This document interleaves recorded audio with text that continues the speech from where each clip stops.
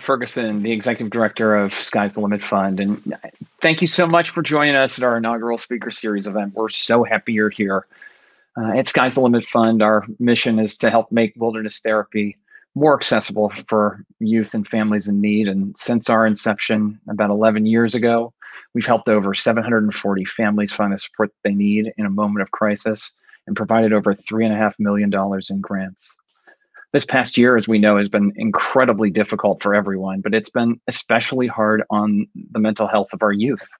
We're receiving more applications for assistance than ever before, and most of our funding comes from individual donors. So if you'd like to support our work and help even more families get the healing therapy of wilderness, at any point during today's presentation, you can click the donate button right up here, or you can simply text STLF Gives to 41444. Now, a core tenet of the work of Sky's the Limit Fund is providing opportunities for community to learn a little bit more about the work done in wilderness therapy. So our speaker series is born out of this.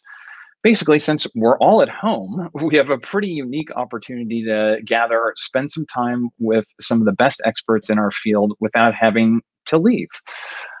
So a quick note, should you have any questions pop up during Dr. Reedy's talk, or if you want to learn more about him, the box for Q&A and Brad's information is right below.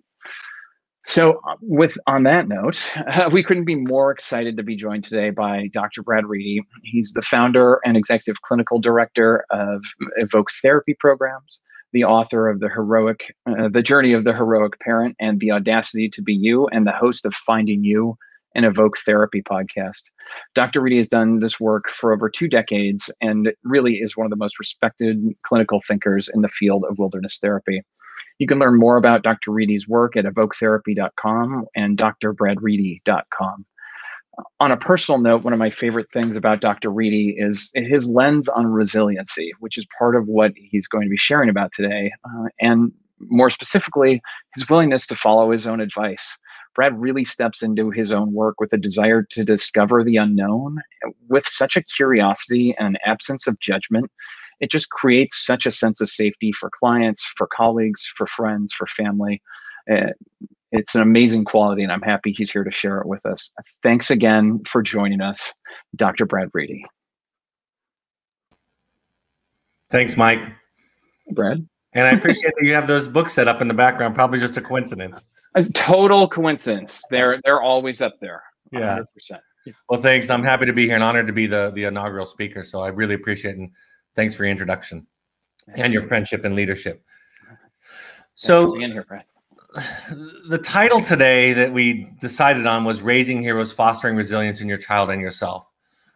Like a lot of the things that I talk about, at first blush, it might not be apparent what I'm talking about. And I want to get to this idea of hero. The name of my first book, as Mike said, is The Journey of the Heroic Parent. And I'll talk about where that came from. But when I came up with that title, I got feedback from some people saying, I don't want to be a heroic parent. I just want to be a good enough parent. In fact, there's this language in the literature about being a good enough parent. And so I teach them about what I mean about a heroic parent, and I'll talk about that as we go along. The hero is somebody that is willing to look at themselves. I mean, the part of one of the scariest things for somebody to do in this process, for your children, for example, is to walk into a wilderness therapy group or a group setting or a therapist's office, or for you to walk into an Al-Anon meeting or an AA meeting or a therapist's office. And you're taking a couple of risks when you do that. You're taking the risk that you're going to be judged, that you're going to be given simple, trite answers that come from judgment. You're going to be given trite answers like just love your child or just hold clear boundaries with your child and everything will be okay. So the hero risks something. The hero looks inside of themselves, is willing to look and explore the dark corners of themselves. That's what I mean by heroic, and I'll be talking about that as we go along. Another premise that I want to share with you today to start off with, and this is the first chapter of the first book. About 10 years ago, I walked into an intensive therapy program. I'd been in therapy for, at the time, 15 consecutive years probably, but I was at a moment of crisis in my life and walked into therapy. And I, like everybody who walked into this program, came for a specific reason with a specific question. For me, it was my marriage. For other people, it might have been coping with an aging parent or some abuse in their life, or clearing something up in a relationship or direction at work, maybe a young adult child or an adolescent child. But everybody had a specific question. And the question was surrounded by, what do I do? I mean, that's the therapist. That's the question that we get most. What do I do? Some of you probably have specific questions about what do I do. But we were told by this program that we had to set our immediate circumstances in question aside for the first 4 or 5 days and lean into the work that they were going to introduce us to. And really what we did is we went back and we looked at our family of origin. We looked at how we were built brick by brick. And in small groups of 10, we took turns exploring that early context of our own childhood. It wasn't the first time, of course, having been a veteran of therapy, that I'd ever explored my childhood, but the psychodynamic nature of it, the role playing, the psychodrama technique that they employed really vividly brought up for me my awareness about the kind of baggage that I bring from childhood, the role that I played as a child, and how that fits into the current day dilemma for myself. So I sat there watching the other 9, doing my own, and then we got to the last couple of days where we were allowed to ask our own question. I signed up, I think out of the 10, I think I signed up as the 5th person on that list because I wanted to pick a safe place to be. And so I watched the first person ask their question, and the therapist skillfully created a scenario to raise awareness around this question. And then I watched the second person and the third and the fourth. And by the time it got to my turn, I realized I didn't have a question anymore. I knew exactly what I wanted to do in my life. I knew what the truth was, but I was terrified of doing it. I was afraid that I couldn't control things if I showed up as me and told my truth to, at the time, my wife, and we were separated at the time, and to other people in my life. And I realized going forward that my job was to spend my life figuring out what's going on inside, what's at play, and how that plays into the relationships that I have and the problems that, for example, my children might be struggling with. And I came to this idea that the question is not the question. The question of what do I do is not the question. And the real question is a series of questions, actually, of who am I? That's the foundation, which is a sum total of everything that I feel, think, believe, have experienced, made sense out of, want, don't want. Who am I? What's my relationship to my child? And what's my relationship to my child's problems? Or in this case, as I was dealing with, what's my relationship to the problems in my marriage? And that if I kept that project at the forefront, that I had a chance of sorting it out. So I assume most of you are here today because you're interested in a talk about raising children, which I will get to. But I'm really asking for a shift in paradigms from what do I do? How much social media time should they have? When should I buy them a phone? Should I let them go out with somebody? Should I send them to wilderness? Should I take them home after wilderness? All of those questions are pressing, and I understand, but there really is a deeper question to attend to. And the decision of what to do comes out of that, out of this deeper work. Most of what I have to share with you today, most of it comes from one place, and that is my work as a client, not as a therapist. I have a Ph.D. in marriage and family therapy, so obviously I have formal training. I have 25 years of experience, 23 years running our program as a therapist. I have the vantage point of watching families and children and parents struggle and navigate the difficulty of mental health issues, for sure, that I bring to bear on this work. But really what I have to share with you today is born out of my work. And if anything is accomplished today, what I hope is that you will find the invitation to do your own work interesting, exciting, and worthwhile. My work has borrowed this idea of the heroic aspect of parent, about what it means to be a heroic parent, about raising heroes and becoming one yourself, is borrowed from the philosopher Joseph Campbell. Joseph Campbell was a renowned mythologist and philosopher who studied all of the world's myths, all cultures, everything that he could get his hand on in recorded history. Studied epic storytelling in cultures, even our movies and our classic stories that we tell in our culture for entertainment. And what he came up with is the discovery that there was just one story being told over and over again, and he called it the hero's journey or the hero's adventure. And in fact, George Lucas, struggling to finish Star Wars for years, read Joseph Campbell's seminal work, A Hero with a Thousand Faces, and finished Star Wars in a matter of a couple of weeks. And that is the heroic journey. And so the symbols, the ideas, the story, and all of these stories is about finding a deeper awareness of ourselves. And it's something that we don't always want to do. Oftentimes, the invitation to kind of go out there and find it is resisted. People don't want to walk into a 12-step meeting. I don't have a problem. It's my child who's struggling. I don't need therapy. I'm doing fine. My child is the one with the problem. I function just fine. There are all kinds of reasons, but there's a resistance to kind of go into that new context and learn about yourself and discover yourself. And Joseph Campbell outlined this story, and I won't go into it, but there's a great source if you want. In fact, the creator of the film, Finding Joe, actually put it during the pandemic. He put it on YouTube for free, so you can watch Finding Joe there, and it'll give you a good version of this.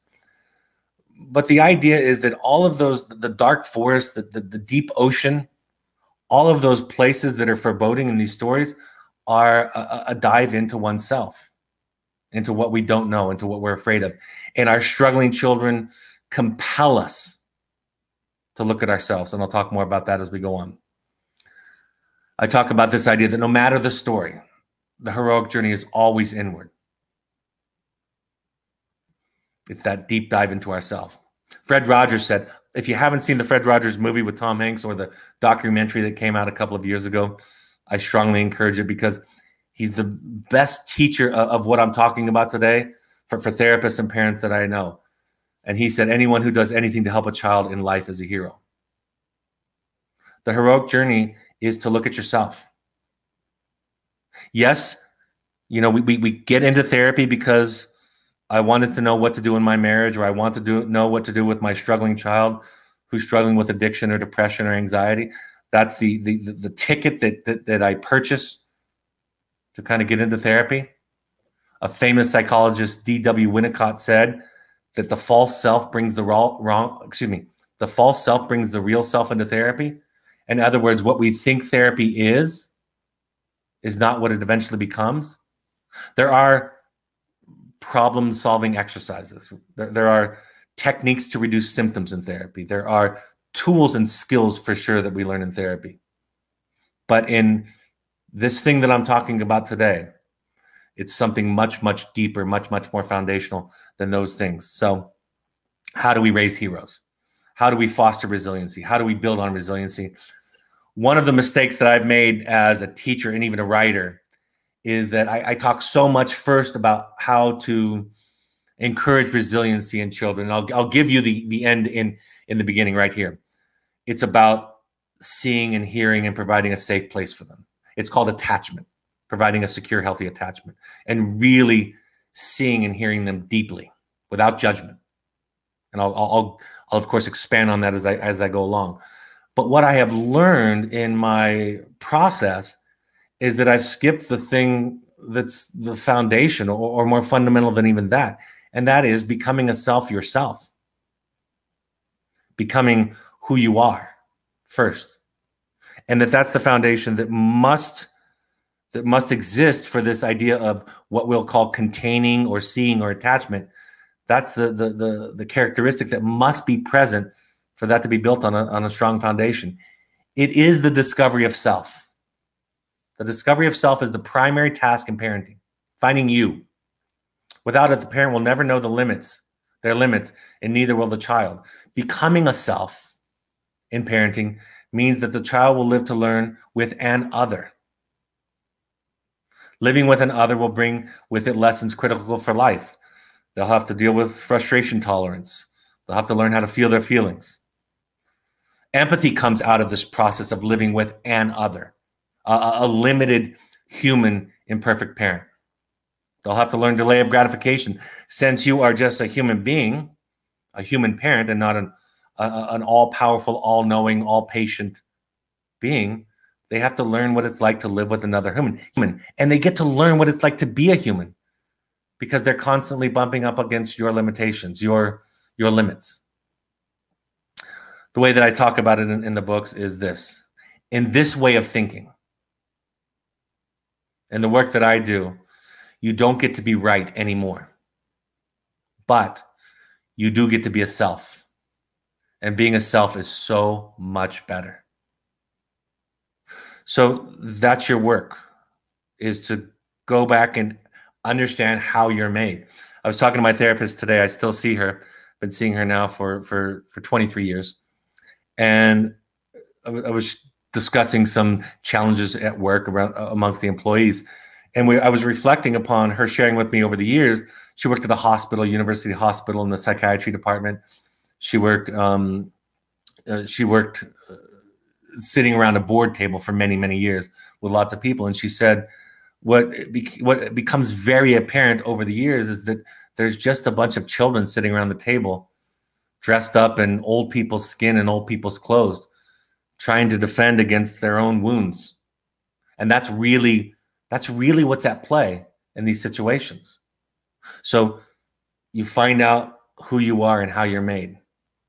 And most people think you have to be right and good. I mean, that's kind of what we're taught, and we'll talk more about how that destroys resilience a little bit later and talking about parenting children. But this way of thinking is being you. You sound like this when you become a self. I'll describe what it sounds like. It stops being, this is the way that it is, or this is what you have to do, or this is the way to treat somebody. And it starts sounding like, this is what I'm okay with and what I'm not. And here's my limit, and here's what I can or can't do, or what I'm willing or willing not to do. Can you feel that shift? I think a lot of therapists sometimes make the mistake, and therapeutic programs make the mistake. There's an implication in the psychoeducation in our field, and I'm talking about therapy broadly. And the implication is, if you get it right, if you do the boundaries right, you do your communication right, that you'll fix the child. The only thing that gets fixed when you heal your wounds is you. And that more complete self tends to have a positive impact on the people around you. But it doesn't guarantee it. You in essence, embrace your utter lack of control. You model being human.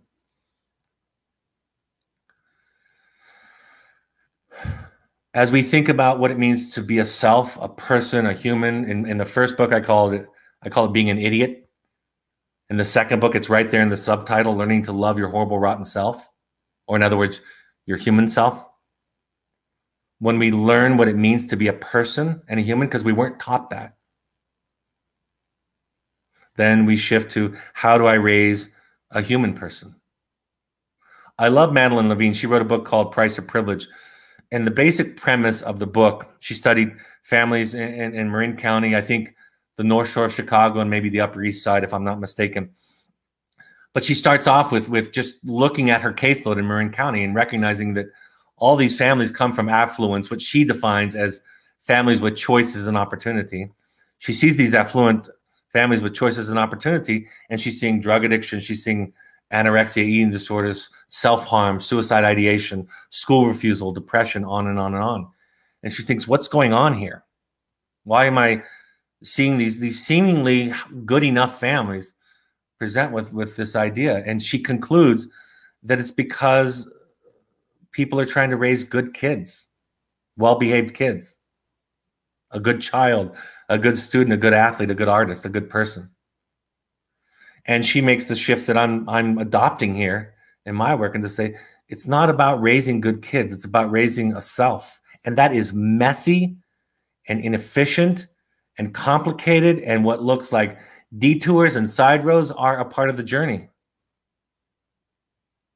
Raising a self is the key to resiliency, and it is rare. It is not common. Raising a self means that you are as interested, or maybe even more interested, at what the child is thinking and feeling as you are about behaviors. Most of us focus on behaviors. Most wilderness therapy programs are tasked with, here's the presenting problem in terms of its symptoms or its diagnoses, and fix that. And young therapists like myself, when I was young, we take up that charge and we go about trying to fix the child. And I'm suggesting a complete, again, shift from, I teach our therapists all the time, it's not about fixing clients. It's about finding them. It's not about symptom reduction. It's about understanding the client. And then they come back with, but Brad, we have to do this. We're paid to do this. And I explain to them, that is how you do it. It is in the seeing of somebody that they heal. And Mr. Rogers knew that, and he wasn't even a trained therapist. He never tried to talk a child out of their pain or their anger or their fear. He merely held it and respected it and honored it. We learn in this process to honor defenses. I mean, imagine this. Just think about this. Think of your child's symptoms as a wall. We could call them defenses because they are defenses. Think about their defenses or their symptoms as a wall that they build around themselves to protect them from things that threaten them or things they feel threatened by, perceived or historical threats, right? That's the wall that they've built around them. And they're called defenses or symptoms. And then we walk into that space with a pickaxe or a chisel and a hammer or even a jackhammer, and we try to tear down the wall. What is somebody going to do who's built a wall to protect themselves when somebody walks in that area with a pickaxe and a hammer? Everybody knows the answer to that question. No one ever gets it wrong when I ask it. The person is going to build a higher, thicker wall, or they're going to run to find a new place to hide, or they're going to launch an offensive attack. So how do we get them to lower down their wall? We understand it. We say it makes sense. My son, my third child, we sent him on a private one-on-one trip a couple of years ago, wilderness trip with service and back jungle hiking actually in the Dominican Republic and some other things that he did. And we went through the therapeutic assignments that we go through in our program somewhat. And one of those is something we call a hopes and intentions letter. It's that first letter that you send to the child that kind of states your reason for sending the child on this trip or this program and what you hope to get out of it. And I never will forget the paragraph in my wife's letter that to this day speaks to what I'm describing today and informs this work. She said to my son, "It's not lost on me that we sent you to this program in part to ask you to get rid of the things that you put in place to protect you from us." My wife said, we acknowledge we sent you to this program to get rid of the things that you put in place that in part protect you from us. I thought it was such a generous thing for my wife to say, in such a kind way to invite our child to start to take bricks or stones out of that wall. So we do our work so we can show up like that. I want to outline this as clear as I can and really talk about what I'm talking about with raising resilient children. I want to be as emphatic and clear and succinct as I can. We know two things. We know these two things. We know that number one, a healthy and a secure attachment, I'll define that in just a moment, is the most significant contribution you can make to your child's development and mental health. A healthy and secure attachment is what builds resiliency. The second thing we know is that the best predictor of your ability to provide a healthy and secure attachment is how much you've made sense out of your own childhood. I want to be as clear as I can about number two. It's not how good or bad your childhood was. That is not a predictor. It is how much sense you've made out of your childhood, how aware of you are of what's going on in here, how much you've explored the terrain inside here. In King Arthur's story, speaking back to the heroic journey, the knights went into the forest where there was no path, each of them, in their own separate entry into the forest where there was no path. And they went looking for the Holy Grail. And although they didn't find it, they came back with a story to tell. That's what that symbolism is about. It's about going inside of here, going in and looking at ourselves. To define a healthy attachment, to make it more clear, a healthy attachment is defined by these two things: providing the child a sense of safety and security, and the child having the experience that their feelings and their inner world is felt and welcomed by the parent. In my most recent book, I said it this way: to understand the other,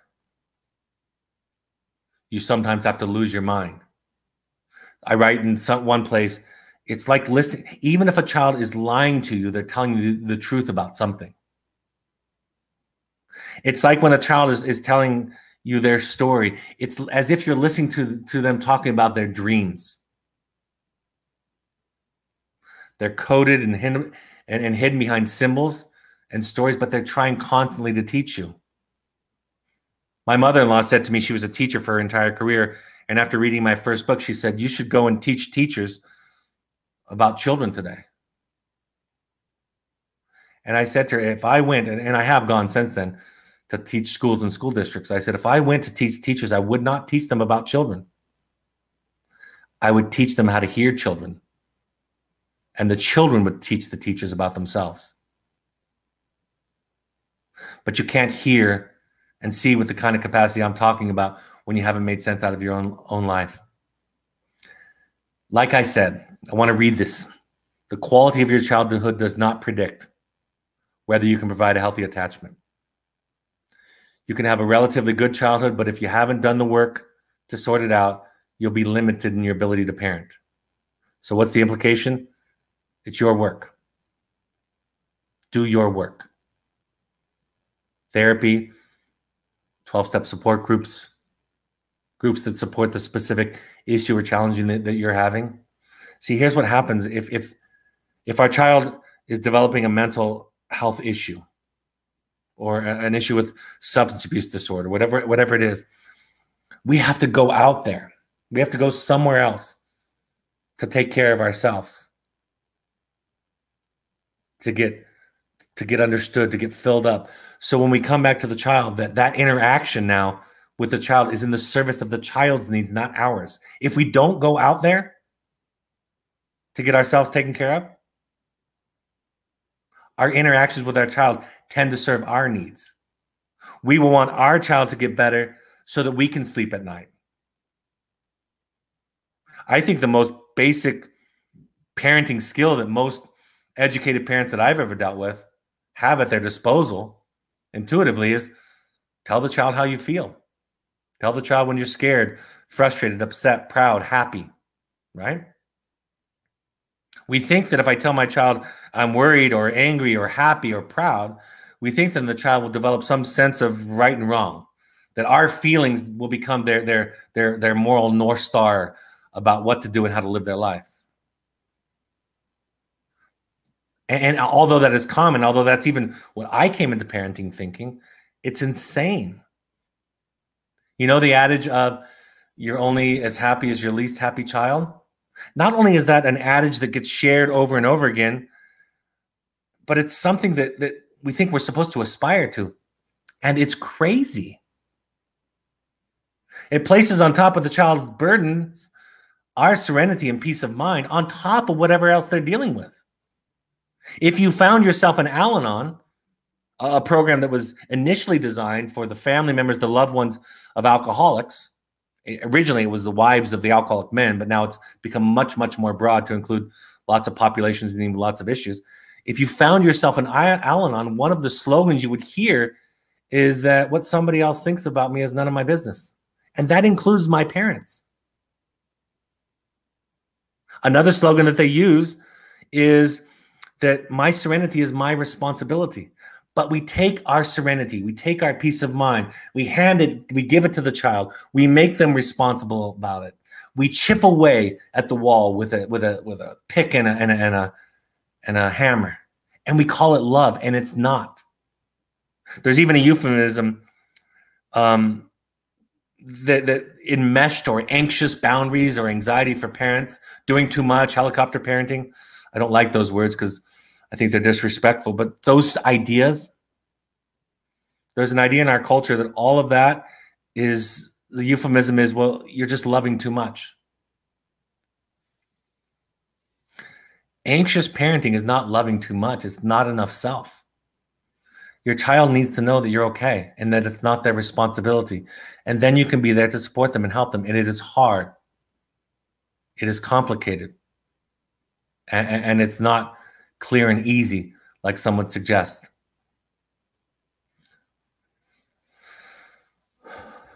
From The Price of Privilege, Dr. Levine says, and it is emotional closeness, maternal warmth in particular, that is as close as we get to a silver bullet against psychological impairment. I don't love a lot of the parenting literature because it speaks of the feminine. It speaks of moms too much. And I think moms are already in our culture just struggling and being crushed under the guilt, especially when their children are struggling with issues. But I wanted to find this idea of love and warmth. Gandhi said it this way. Again, not a therapist, not in the role of a parent, but Gandhi said this. He said, a coward is incapable of exhibiting love. It is the prerogative of the brave. Projection, fusion, going home is easy. But loving another's otherness is heroic. And he said, if we love other as other, we have heroically taken on our individual differentiation, our individuation. And this heroism may properly be called love. The heroic journey is that we work on our individuation, that we not make others responsible for our happiness, our spouses. There's even a romantic idea that spouses can make themselves happy. And in my new book, I talk about that for a whole chapter about how insane that is. I actually quote Will Smith, a video that he released a few years ago, long before he and his wife have come out more publicly about their challenges and struggles, where he shares, and he said at one point they looked at each other and he said to her, I want to see if you can be happy, if it's even possible. And they both came to this conclusion that they were going to go get happy and then come to the marriage happy. Same for you as a parent. You go get happy. It's a simple word, but you go get filled. You go get taken care of by the people that are there to take care of you. So when you come back to the relationship with your child, it can be there in service of supporting them and what they need. Dr. Levine also says we have to be acutely attuned to our own psychological issues and our own happiness or lack of it. I love this phrase because it speaks of the heroic nature of this work. She then says we have to be willing to take an unflinching look at our parenting skills. I was just talking about it with my management team, and I talk about it with the clinical team all the time. I say, you're beautiful and remarkable and amazing, and you're also a disaster. I even use a little bit more colorful language than that. But I say you're a disaster. And the sooner you realize and embrace your disaster, the better it's going to be for your clients and the families you work with and your own children if you have them. In other words, when you embrace the horrible, rotten self, when you become, Carl Jung said it, he said, I would rather be whole than good. And Al-Anon, they talk about good being the enemy of progress. When you accept your humanness, when you realize that's the goal, not to be good or great or beautiful or talented. Those are a part of things that we do in life as we work, but to be a person is the goal. That's this work. And people don't know how to be it. They think that the goal is to be good. And Dr. Levine suggested, and I agree with her, that one of the ingredients that gets in the way of all this work, you first becoming your own resilient self and then raising resilient, healthy selves, is the idea that we can and should be working toward being good. It's just not that. It gets in the way of love. It gets in the way of listening. It gets in the way of empathy. It gets in the way of healing. I have this phrase. Well, I'll read this quote because this, I think, is the most important book on child development that was ever written, in my opinion. The Drama of the Gifted Child by Alice Miller. That's just my opinion. Several million other people seem to agree because it's been selling millions and millions of copies for 40, 50 years now. But on her first page, she says this, and I can't say it more clearly than her. She says this: experience has taught us that we have only one enduring weapon in our struggle against mental illness: the emotional discovery of the truth about the unique history of our childhood. This is it. I say to people, when people come to me, especially parents, and say, I had a pretty good childhood, I tell them, therapy can fix that. We have to be willing to look critically. And our aversion to looking critically at our family of origin, we were taught that if we do so, we are blaming, we're getting stuck in the past, we're wasting our time, we're being a victim. That's what we were told. But really, you know what it is? We're protecting our parents. You don't look backwards to get stuck there. You look backwards to see it and to know how it impacted you. We all get dented and bruised in childhood. It's just part of being human. And those dents and those bruises are worthy of our attention. We go back to move forward. And our aversion to looking at our own childhoods is not all about this, but in large part, it's because we are still carrying around and protecting our parents' defenses. We are still clinging to the idea that they unconsciously asked us to cling to, that they were good parents. Good parents don't need to be seen as good parents. Somebody asked me, a reporter asked me some years ago, she said, what are 2 things you shouldn't say to your child? So I gave her 20. But the first one that I gave her, and the one that she ended up publishing on her list of 50 that she did for a magazine, was the first one. And I said, never say to your child that I would do anything for you, that I love you more than anything else, and I'd be willing to do anything for you. First of all, it's not true. Second of all, it's insane. And third of all, when the child gets upset or hurt or frustrated with you, where's that go? If the person who is a saint, who would do anything for them, whose only motive is to love and support them, their perfect parent, if they get angry at that person, then something must be wrong with them, right? My adult daughter, who's finishing her degree in clinical psychology years later, I go and do intensive work at this program that I've described. We've created our own intensive program at Evoke. But my daughter, I send her to an intensive program. And when she went for hers as a young adult, I let everybody on the staff know, like, my daughter's coming, but don't talk about me. Let it be her space. I forgot to tell one person, the director of the program. I didn't talk to him. I didn't know he'd be there. So after doing a big piece of work around me and how I had hurt her, she was in the break room with some of her peers in her small group. And this gentleman, without any negative intent, walked in and said, "Are you Emma Reedy?" And she said, "Yes, I am." And he said, "I'm friends with your father, Brad. And I just want to tell you, Brad is a great guy." And Emma felt humiliated in front of her peers. Because if Brad is this great guy, then the story she just told was a lie, or was delusional, or was crazy.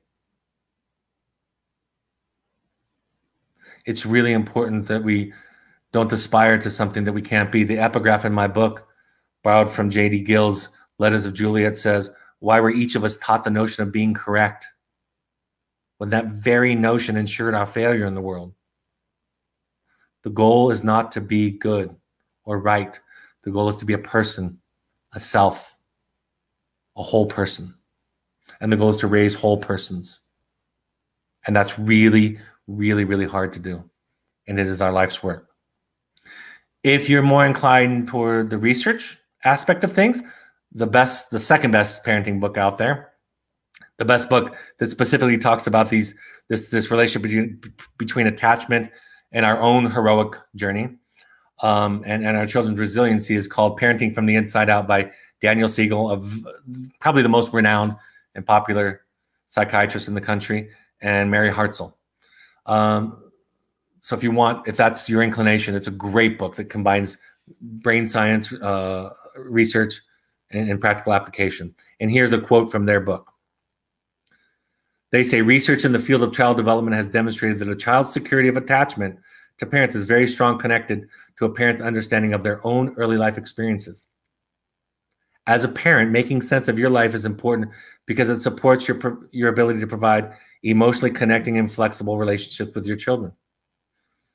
And since I've discovered this idea about attachment, read this book, and spent time studying it and going to attachment conferences, it's universal, cross-cultural. It works in the urban parts of New York with people of color.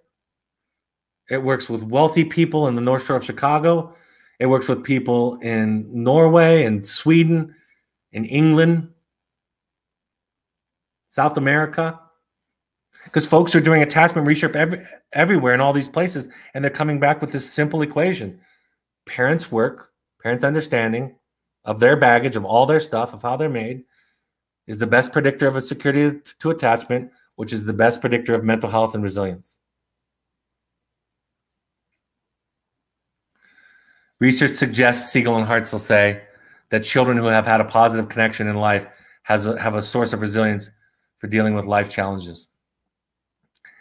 I had some professors and my therapist who tried to teach this to me, but I couldn't hear it. I think they should have been a little bit more emphatic about it. Thinking back, my dissertation, in fact, for my PhD was I took children that experienced two adverse childhood experiences, two traumas in childhood. I took children of divorce and children with one parent who they identified as an alcoholic. That was the groups. And I took those two groups and I said, is there anything in the family system, anything in the dynamic, any other variables? And they had hundreds of questions that they answered. These were all young adults.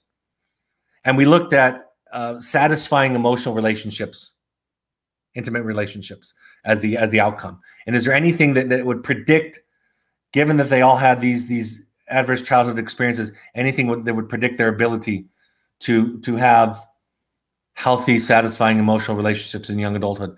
And there was one question that rose to the top in the research.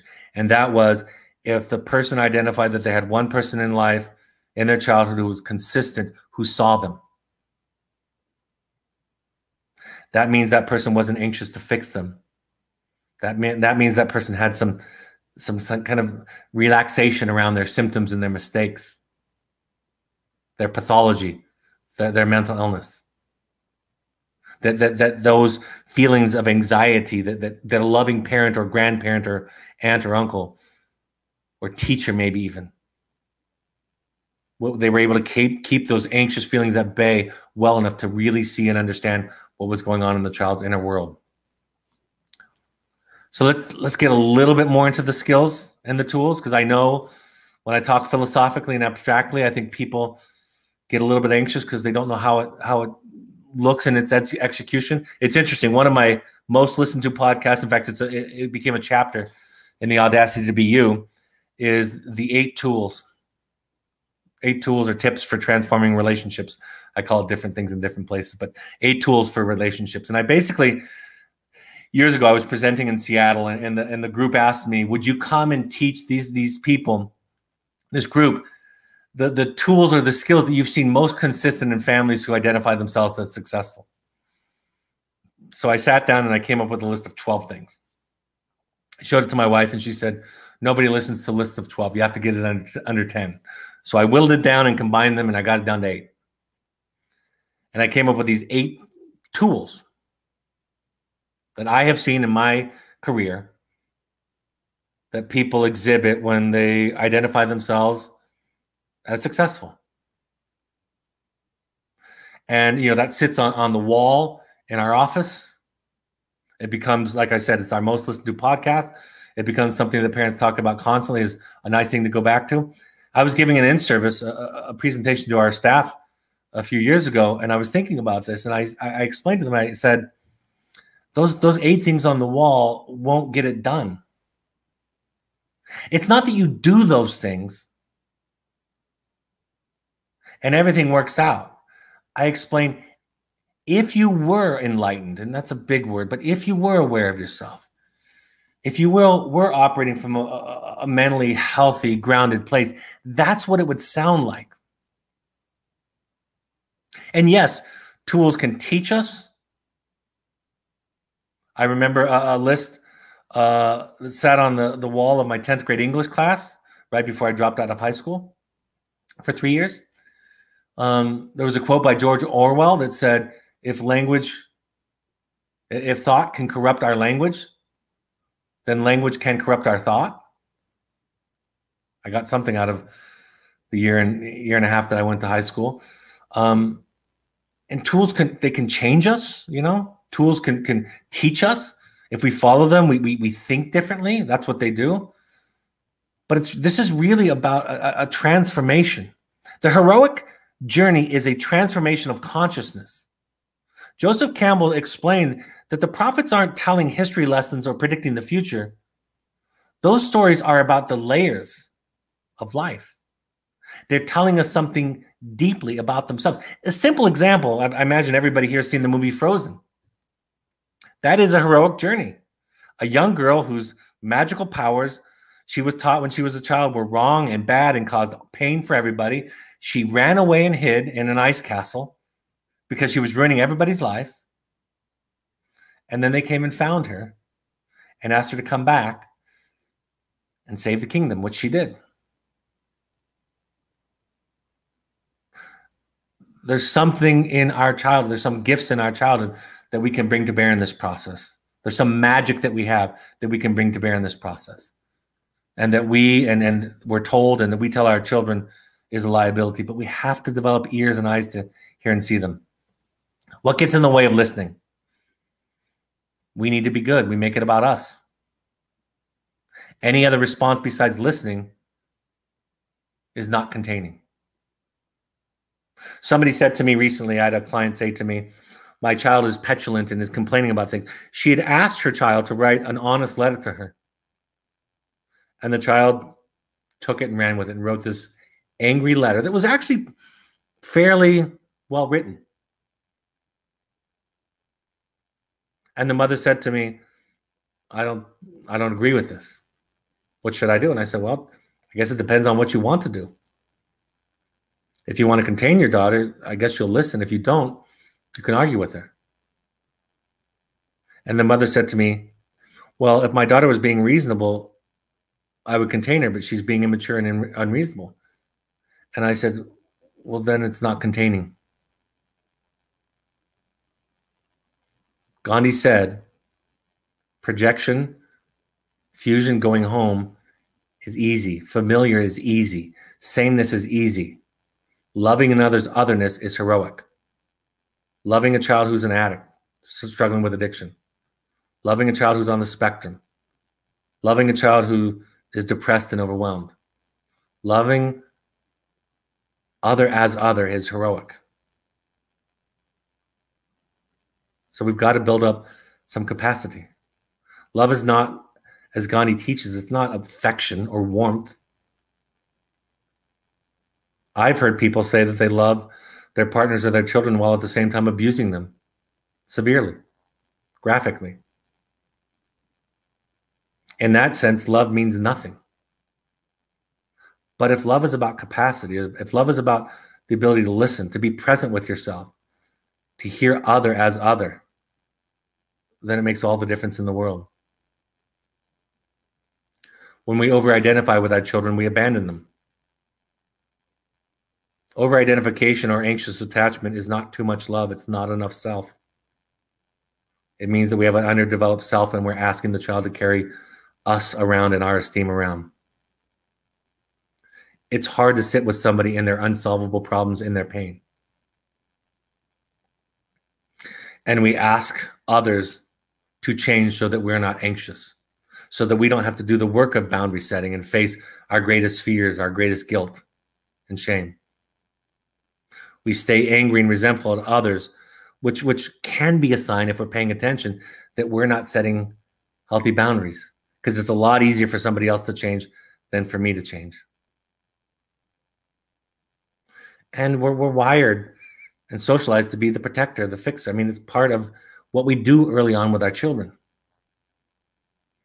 But as you know, as they grow up, we have to expand and our role shifts and changes. And it's difficult. And we weren't shown any of this. And most therapists don't teach it. Hardly any of my professors taught this.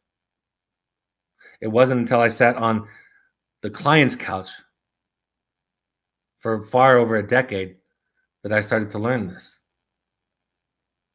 Until I sat in the room with an empathic, capable other who wasn't anxious to fix me, that I understood the healing power that comes from being seen.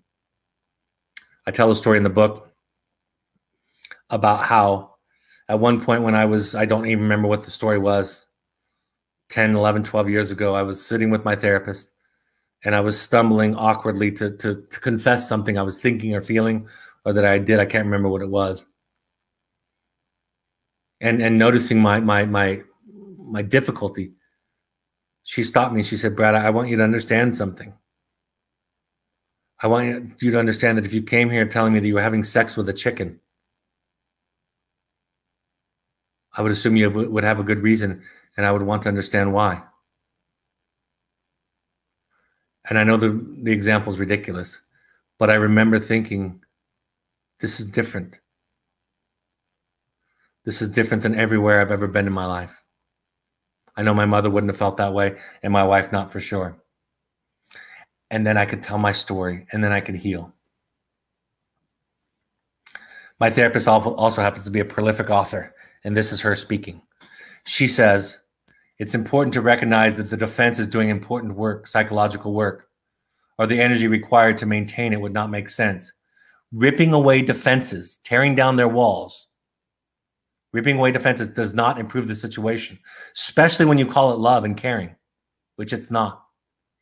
Taking them away before the person is able to tolerate what the defense is masked leaves the person worse off than before.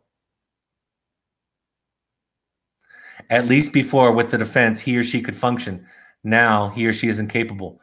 Both cruel people and inadequate therapists are famous for a desire to destroy defenses without considering the consequences. We learn to honor and sit and listen to the defenses. We let this work of self inform us, and then we respond to the child with that information." Carl Rogers said it this way, essentially, that to be seen is to exist. In my first book, I quote Jessica Benjamin, an attachment theorist, who says that the discovery of self is almost always found through another person. When that person sees or hears us, tunes into us, we have the experiences of, yes, there I am. And Carl Rogers says it beautifully this way, the famous therapist, the master therapist. He said, "When a person realizes he has been deeply heard, his eyes moisten. I think in some real sense he is weeping for joy. It is as though he were saying, 'Thank God somebody heard me. Somebody knows what it's like to be me.'" The goal is not your lectures or your anecdotes or your lessons or your analogies. I promise you. The goal is not for them to listen to you more, although it seems like that will work.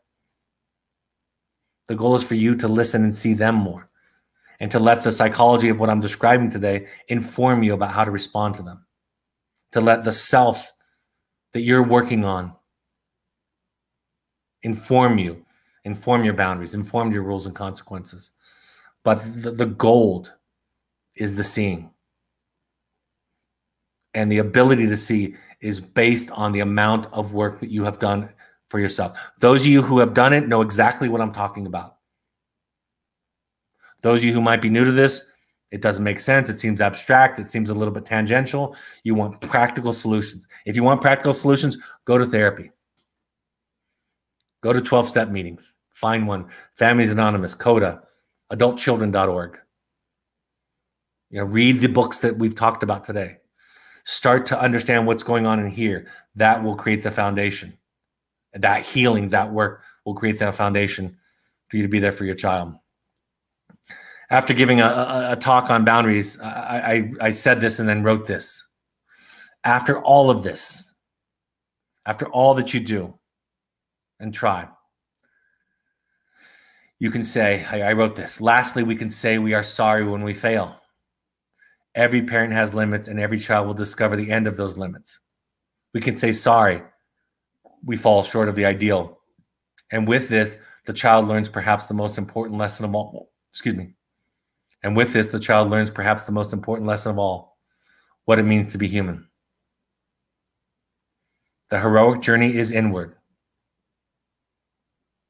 The heroic, rare work, if you have a struggling child, is to go and do your work and make you the project. Children don't want to be the project. They really don't. They're tired of being the project. Nobody likes to be the project. So we have to shift the project from fixing them to working on us. Out of that comes the solution. See, getting divorced with my wife or staying married with my wife wasn't the solution. I kind of finished the story in my second book because a lot of people complained that I didn't finish it as detailed as they would like. But I left there and I realized what my job was. And I realized how my childhood wounding got in the way of that job or that project. My job was to figure out who I was, what I wanted, felt, needed, and to be that person to express that honestly. But I had learned as a child to take care of everybody else. Growing up with a single mother who was compromised, I had learned to take care of her. Rebelled against it eventually, but that's what I had learned. And I thought when I got married, I thought my job was to make my wife happy. And it's not. That's her job. My job is to show up and tell the truth, and then to listen. And then to listen. So when I left, I just started trying to do that more and tell her the truth. And I would have predicted that it was going to end in divorce. I really would have. I thought there was no way that being who I was and telling the truth about myself was going to work for anybody. Like the main character from Frozen. I was prepared to go off into my ice castle and hide because I was sure that I was going to ruin everything. But my wife did her heroic work, and she listened. And she shifted the project from fixing me to fixing herself. The journey of the heroic parent is really the task in parenting, and the audacity to be you is really kind of how it applies to all of our lessons. At the end of the journey of the heroic parent, and I'll summarize to kind of conclude here before I open it up to questions, is that, what does the hero find on his or her journey? And the answer is that the hero finds a new version of themselves, a deeper, more authentic version of themselves. You will bleed and break open in this process. Having a child struggling with mental health or addiction issues, there's nothing that's much more painful than that on earth. But helping your child is something you cannot not do. And so you'll end up in groups with other parents. You'll end up in therapy sessions. You'll end up in 12-step groups. And what you'll find is yourself. And with that self, you'll be able to be there for the child and understand what it means to raise a self. Some of the suicides we've seen that have become very public in the past few years, that you can hear this in them. Some of them are captains of sports teams and valedictorians and straight A's. But they're crushed under the expectation and the idea that the goal in life is to be good. when really the goal in life is to be you. And so I'm grateful that I've have my story, and it's been a mess.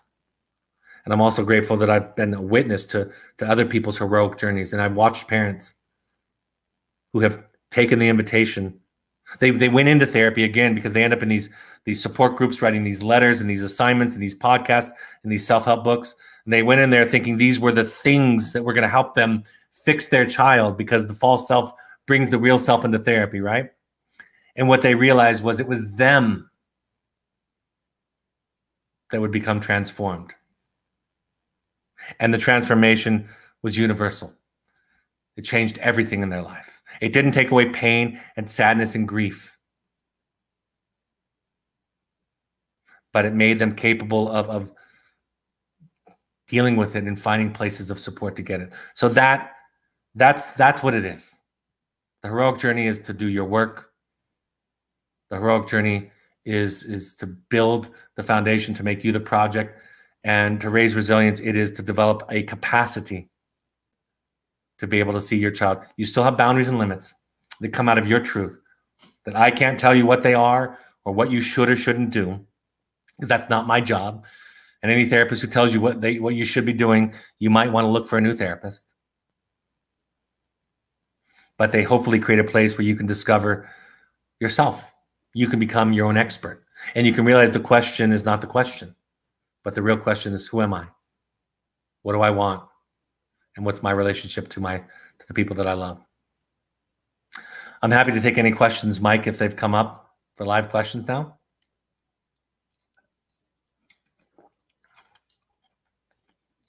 You're on mute, I think, Mike. You come in live now. Hello. Hi, everybody. Brad, that was fantastic. Thank you. Thank you. Thank you. We have a couple of questions that we'll go to. So this one is a bit of a longer one. It's a two-parter. Otherwise, I'd put it up on the banner on the screen, but I'll read it out loud and then put it up on the banner. This question is: can we transform relationships and develop healthy attachment now when our kids are in their late teens or young adults? And the second part of that question is: if we did not have the skills when they were growing up, but are learning and applying them now, will that affect attachment? Yes. But I'll say more, I promise. It's never too late to make a difference. And you occupy something in your child's brain, their psyche, that nobody else will occupy. You are bigger. You are heavier. You are larger in their psyche than anything else. My mother said to me in her 70s, I had done my work, but my mother, driving her back to the airport, said to me in her 70s, I wished I knew when you were younger that you were too big for me. I didn't know what to do with you. I was overwhelmed by you. And I'm sorry. And it wasn't about you. I had realized that already in therapy doing my work, but it was a very wonderful gift to give. My adult children, I want to be the person that can support them. And so if I'm with them, my older children are 28 and 27, 26. If I want to be I want to be that call that they make when they're in crisis. And the reason that they're likely to call me is because they know I'm not going to rush to advice. I'm not going to give them simple answers. I'm going to sit with them and ask them what they need and how can I support them. And so absolutely, you know, my mother, I had to give a speech last year in Southern California where I grew up. And my brother, I was still mad at him for it, invited my mother. And I said to my brother, you can't invite my mother to a speech on parenting. I was speaking of the journey of the real parent, but he did. And if I talk fast enough, which I'm pretty good at, I confuse her. So that's kind of my cover. But anyway, I talked about the journey of the heroic parent. My mother approached me and my brother afterwards, and she came up to me and she said, I think maybe I should feel guilty for some of the ways that I raised you boys. And I said to her, I said, Mom, it would be nice if you understood the mistakes that you made. That would be a real gift to us. It would also probably inform how you relate to us today and to our children. That would be a real gift and be nice to us. I said, the guilt isn't necessary. I can't tell you not to feel it, but you don't have to feel it. I'm sure it was something you were taught you were supposed to feel when you made mistakes, but I think it's probably going to get in the way of you realizing what you've done. So you better probably do some battle with guilt in order to be able to see what you've done. So any gift that you make to your children, you know, until your last breath, if you can be there for them, you can take care of yourself. And by the way, it changes everything. You can, I'll say this again, you cannot not dent your children. You will dent your children. You will bruise them. And those bruises and dents are worthy of their attention. You can't take that away. What you can do is you can do this work enough to show up for them, to be somebody in their life that is a resource instead of a liability. You can be that parent that they'll call when they're in crisis, and you won't shout out advice or get anxious to fix them. Right? Yes, you can't in a way repair the past. And in another way, you kind of can by showing up differently today. So never too late, always growing, always can make a difference. I think that answers both parts of the question. Yeah, I think that got to everything. So we had another question that came in. Can you talk a little bit about boundaries and how they are a form of self-care when they directly affect others? Is it a boundary to say, for instance, I'm not okay with video gaming in our home? Yeah, one of the things that I teach about boundaries is that boundaries are not about changing other people. And I think there's a second part I just wanted to add in. And if there is no room for discussion, it feels authoritarian. I just wanted to. Yeah, I was just talking to our staff the other day and say, you know, one of your weaknesses as a group is that you came from families that were autocratic, and so you're ending up with struggling with boundaries because you don't want to become your autocratic parents. The fear of becoming authoritarian or autocratic is a real one, and probably a lot of you were injured by that growing up. They call that in the literature, and in the foreword to my new book, J.D. Gill wrote the foreword to my new book. She calls it strict father families. It's a term they use in the literature because they haven't figured out how to talk about gender neutral things these days. But anyway, see, this is the thing about boundaries is boundaries are about, I'll answer it in this way. A colleague asked me a few years ago, how good are you at boundaries? We were having coffee. And she said, how good are you at boundaries? And I was struggling to answer because that's a complicated question. Some areas in my life I'm better than others. Sometimes I'm better than others. Some areas I struggle quite dramatically. And I was trying to figure out how to answer such a broad question. And she said, sensing my pause was about something, she said, let me clear it up for you. If you had a client that called you on a Sunday morning, would you let it go to voicemail instead of not answering? To teach the client about your boundaries. And I said, now I understand your question. I would not answer. I wouldn't make my decision to teach the client anything. I would not answer if I'm speaking about a healthy boundary, I would not answer the question if I couldn't do it and be okay. And I would answer the question if I could do it and be okay. But my boundaries aren't to teach you a lesson. The woman who leaves her alcoholic husband, pardon the cliche, the woman who leaves the alcoholic husband says to him this, if she's practicing healthy boundaries and in recovery for her disease, her anxious attachment issue, which is called codependency in pop culture. If she's working on her disease, she says to her husband, you can keep drinking. I'm not going to stop you. And I can't stop you. And I've spent the first 15 years of our marriage trying to stop you. And I've realized it's not my job to stop you from drinking. So if you want, you can keep drinking. I can't do this anymore. So I'm going to go live with my sister for a while and take some time and sort out what I can and can't do. Or I'm going to file for divorce, or I'm going to leave or I'm going to leave if you don't get into treatment, whatever. She can set her boundary. The fear that you have about being called autocratic or authoritarian or selfish or rigid, that's your wounding.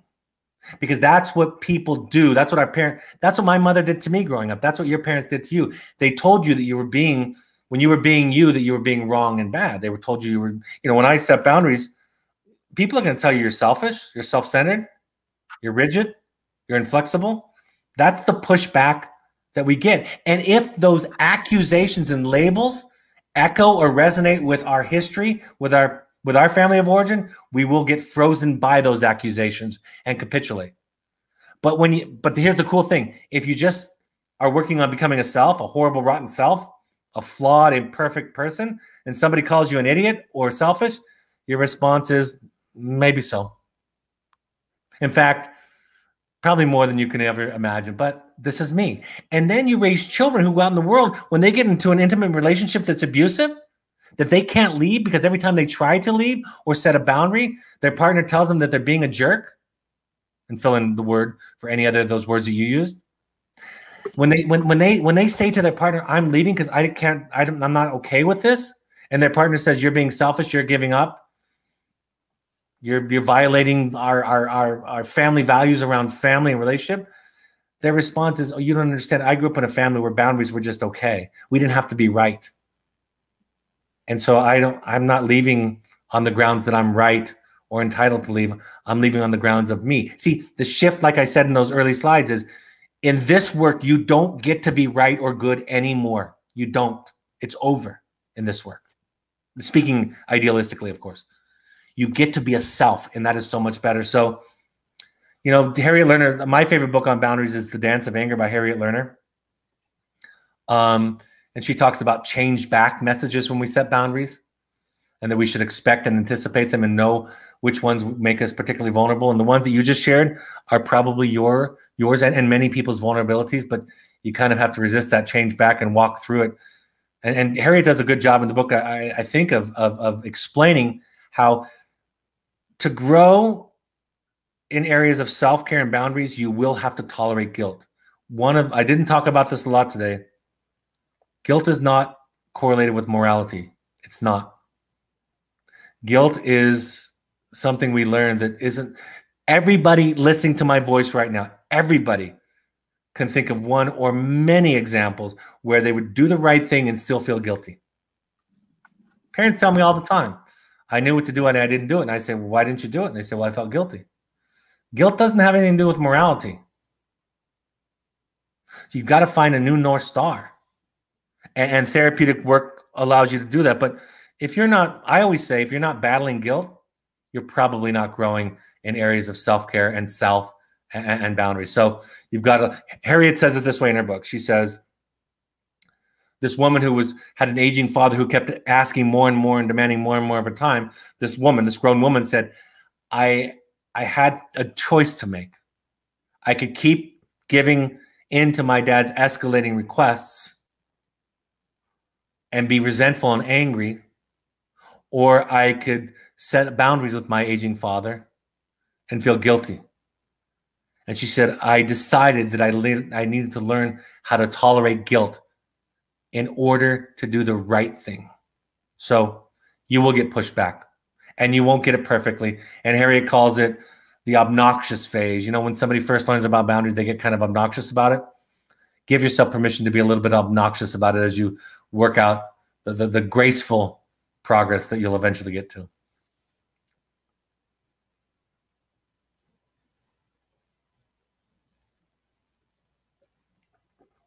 Mike, I can't hear you. On a related topic, so much of how I feel is related to the actions of my child. How do I explain how I feel but not make them feel responsible? I love this question. Okay, don't freak out on me. Everybody freaks out on me. But I say this in the Audacity to Be You, and I've said it for years leading up to it. I say this. I'm almost at the point where I want to tell parents, never tell your children how you feel. People freak out when I say that. And I point out that I said almost, and I said don't freak out, but they still freak out.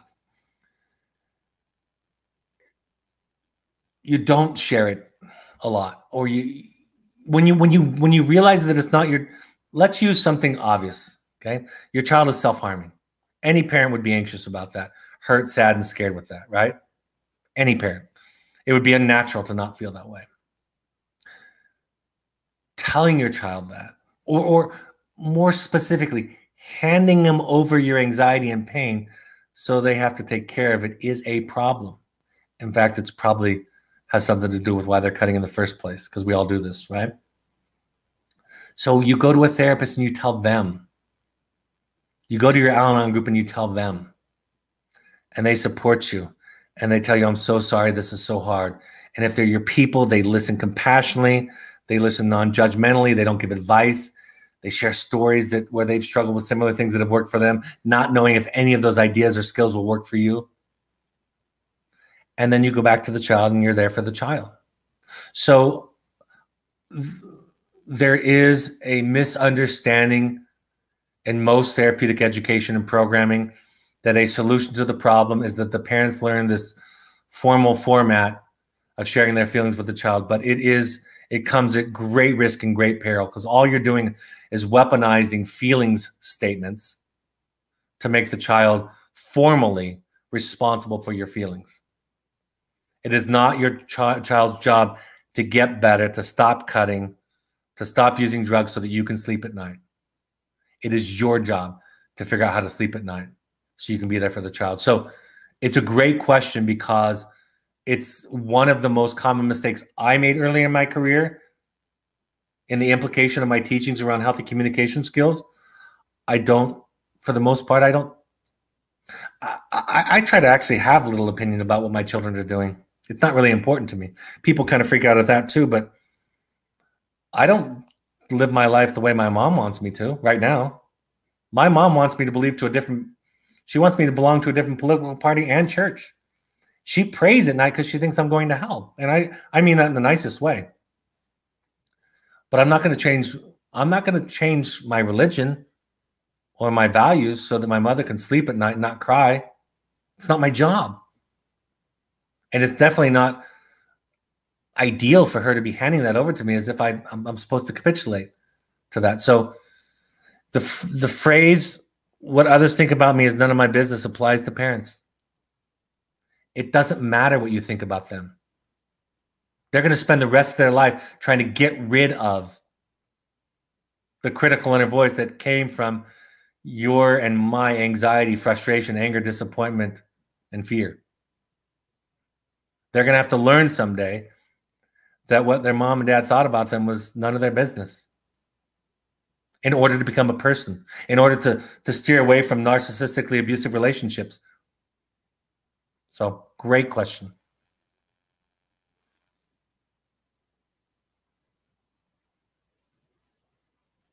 Sound? Another one here. So, do you ever worry about your son resenting you for sending him to wilderness and accusing you or your wife of robbing their childhood from him? Great question. My son was actually asked this question, my oldest, because I sent my oldest to traditional wilderness therapy for 16 weeks and then a therapeutic school afterwards. On his birthday, I took him to New York during one of my trips to do my parent workshops, and I invited him to one of the meetings. He had some plans with friends, but he said, "I'll come for the first half." And I said, I'm sure they would love to hear your story. And at that point, he was finishing up his master's degree. He's since graduated. He went to wilderness when he was 13. He turned 14 in the wilderness. And one of the parents asked him just before he left, "Did you ever resent your father for sending you away?" And he kind of stuttered and said, "No, not really." And answered the question and finished up and then said goodbye to everybody and left. And I turned to the parents and I said, "It wouldn't have mattered to me.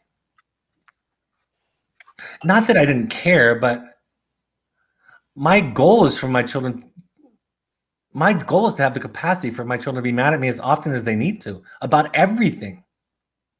And so when parents worry about big decisions like this, what I say to them is, again, you've screwed up already, and you're going to continue to screw up.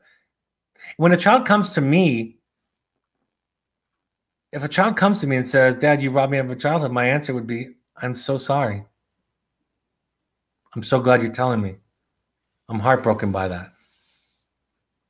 I don't say I did the best I could. I just say I tried, but it sounds like it was really hurtful and a big mistake.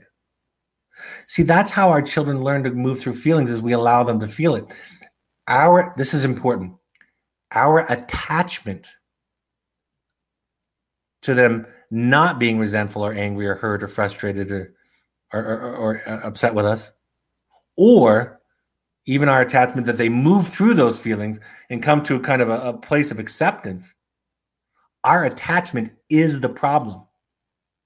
I did a podcast called "What It Means to Be a Parent." My titles are getting more and more simple, But part of what it means to be a parent, what it means to be a good parent, I think is what I said, is that your children get to be mad at you as often as they need to be, and that it doesn't even hurt, because it's just, you know, when your child says that you're an idiot, your response is, you have no idea. This is the tip of the iceberg that you're seeing here. I'm such a big idiot that if we spent time on it, it would take us days to explore the vicissitudes of my idiocy, right?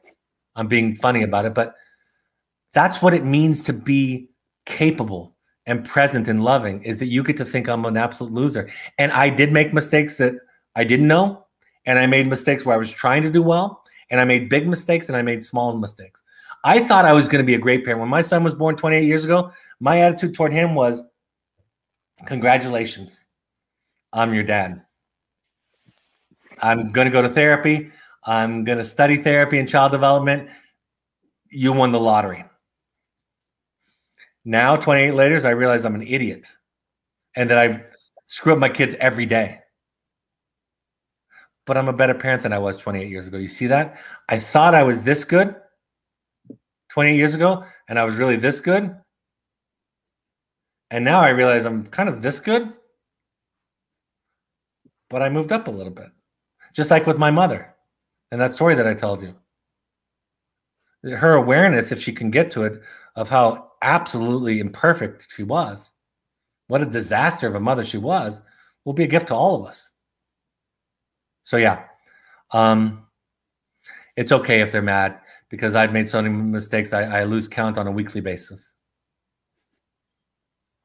It allows me to be present with them. Thanks for that one. So we're sticking with the boundaries theme here. If I set boundaries with my child and he ignores them, and when consequences are given, he does not honor them, what's the logical next step? It's a good question. Let me tell you also my challenge with the question. I know I didn't tell you all what to do. I didn't tell you guys today about how much screen time or when your children should have social media accounts. I didn't tell you about whether you should have a zero tolerance around drugs or alcohol today.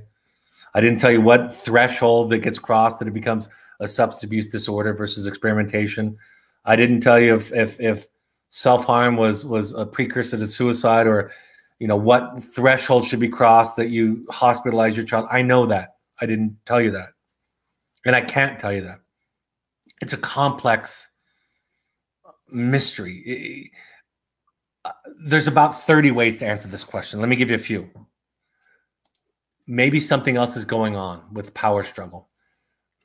Maybe the symptom is he's trying to escape. Maybe you have control issues. Maybe you're responding to cultural ideals about how much. I don't know. There's a lot of things that could go on in that. I know what the logical next step is. I know what it is. And I'm not being, I hope this doesn't sound disrespectful, but I'm going to answer the question as it's written. The next logical step is go to your meeting. Go to your Al-Anon meeting. Go to your CODA meeting. Go to your family's anonymous meeting. Go to your adult children meeting. By the way, adult children is short for adult children of alcoholics. It should be adult children of parents. That's what it is. So go to your meeting. Go to your therapist. The behavior can't be found. There's a quote that I use from Stephen Mitchell in the introduction of my first book. I'll paraphrase it the best I can. It's talking to therapists, but it's really about, it can be applied to parents. Dr. Mitchell is an analyst, and Dr. Mitchell says, there is no generic technique or solution, but the therapist participates in a creative, self-reflective kind of way, asking tough questions, exploring themselves. And there's no way to dictate the right answer. So you get curious. That's what you do. You get curious. You could escalate the consequences. Sometimes I do that, or sometimes that would be recommended. You could take the consequences away. You could ask questions, but the answer to the question is go talk to your people and sort yourself out. Go back to the beginning of who are you, what's your relationship to your child, and what's your relationship to their issues. That's the end. That's the next logical step in this paradigm that I'm talking about today. I think we have time. We're going to do one more, and then we'll let you go, Brad. Thanks again for joining us here. So there are a lot more questions. We would love to do more, but we're at our time here. So this is a bit of a longer one. In answering that first question about not being too late in our own work, and your example just now of children being in relationships where they don't stand up for themselves, I'm seeing that play out with my young adult children right now, and they are long-standing ones. They've confided in me a little bit, and one of them even tried to break up. I'm struggling, unsure of how to talk to them, if at all, or to give advice, even if asked. I want to say it's just so painful for them to watch them repeat my mistakes. Right. You sound like a friend of mine. I mean, like somebody that would be my friend. It's a painful process. You know, you can ask them what they need from you. Try to be as present as possible with them in their pain. Try not to give them the solutions now. That would be the temptation. Try not to make up for the fact that you were a bad parent. I use that in quotes. You know, that would be the error, is to try to make up for being flawed back then because you're still flawed. Again, I'm going to give you an example. This is in my work. I don't tell people what to do, but I give examples of what it would sound like. One way it might sound like, and there are more than one way. My thought is find a time to confess your mistakes and your idiocy, and that you're still working on it. I'll give you a simple example. Peer pressure, which we're talking about a little bit, right? Peer pressure is a funny thing because most parents want to lecture children about peer pressure. And parents wonder where the peer pressure came from. Well, it came from you. You were the first peer. You were the first one who burdened with the child with your feelings and thoughts in order to try to manipulate their behavior. So instead of giving them a lecture about peer pressure, which would seem ironic since you're the one who caused it in the first place, why don't you confess to the fact that you still struggle with it today? That the way your lawn looks and the kind of car you drive, how much you weigh, what your body looks like, how much money's in your bank account, how your children are doing, and what people think about all of those things still affects you sometimes. Just confess it. And then you know what your children will do? They'll give you a lecture about peer pressure. They'll say things like, Mom, Dad, you have to find self-esteem from within. And you're the only one that can make you happy. The same lecture that you want to give to them, when in reality, this stuff is hard. This life is hard. Being a self is hard. And if we're doing it well, it is a heroic endeavor because it is messy and scary and uncomfortable. And the things that we thought were simple and true, we start to learn are not the way that it works. And so be present with them and confess your own limitations, your own project, and what you're still struggling with. You can own a little bit, like my mother did on that one drive to the airport. Like, I think I did this to you and I'm sorry. And if they dismiss you, that's okay. Just walk away. Drop it. But you can confess and apologize. Cool. Well, with that, Brad, thank you so much for joining us today. Again, we're really honored that you would spend this time with us and share your expertise. And you can learn a lot more about Dr. Reedy's work at drbradreedy.com and evoketherapy.com. There's also a couple of books that you can acquire: The Journey of the Heroic Parent and The Audacity to Be You, which I highly recommend. They're fantastic books.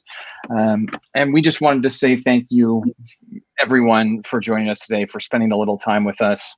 I know we're all on Zoom all the time these days, so it's nice that folks still want to spend some time and you know, do some learning together. So we appreciate it. And if you'd like to support what we're doing, feel free to visit us anytime at sky'sthelimitfund.org. Also, we have 2 more speaking events coming up that are on our schedule. You can register on our website. March 3rd at 1 p.m., Brenda Zane will be talking about taking care of the mothership, the power of self-care. And on April 8th at 1 p.m. Pacific time, Tracy Hopkins will be speaking on belonging. How do we know who belongs in wilderness? So we hope to see all of you there at all of those. And if you have further questions, if you want to, you know, leave them in the chat, we'll see what we can do to get them answered, or you can reach out to us at Sky's the Limit Fund, and we'll see what we can do to get some answers for you. But we wanted to thank you again. Thanks, everybody, and take care. Thank you.